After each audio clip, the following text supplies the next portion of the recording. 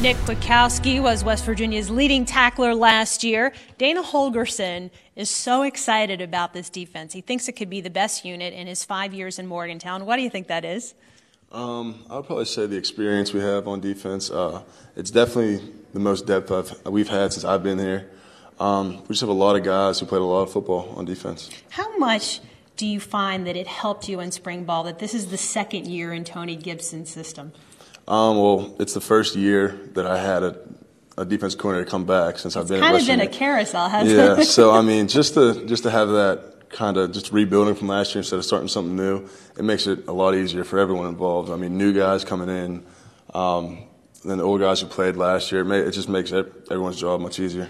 What's a target number you need to hit to be as effective as you want to be for this team?